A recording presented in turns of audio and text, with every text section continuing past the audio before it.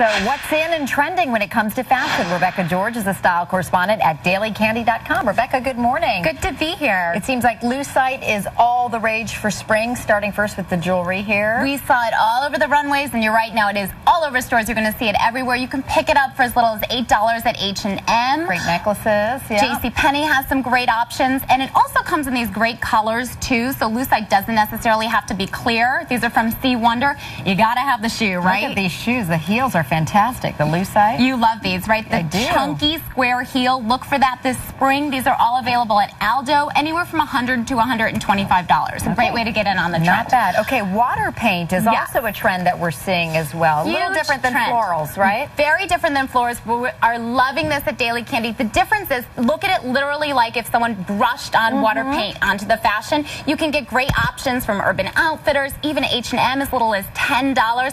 Adorable sneakers from Vans. You can pick them up for $55. And you wearing that jacket too. Yes. All right, so let's talk pastels and actually the 80s are really raging right now as we see it. You're wearing blue. Well, blue shadows are big. I don't think I could do that blue. You could do it. You could do a little line your lids. This is a great option from Urban Decay because you can line them or you can smudge it on to have a shadowy effect, or just brush on a little blue mascara, but don't go overboard, just one at a time. And I never thought I'd see that crimped hair back. I know you crimped back in the day, Natalie. I actually never did, but I loved a crimper. The crimp look is in. You can crimp just a few pieces. This is from Conair. Just take a little piece, or you can do your whole head. Even more adventurous, so I'm guessing you're not going to want to try this. Colored hair strips from Sultra. You can clip them in, or you can brush them on all over, or just brush on the ends for a little ombre effect. Okay, and we've got other makeup. Is this for the hair as well? For the hair, all in hair different colors to really get in on that trend. Okay, next, superfoods. Going to food now. Superfoods, ancient grains. These are the things that are in as well in the kitchen.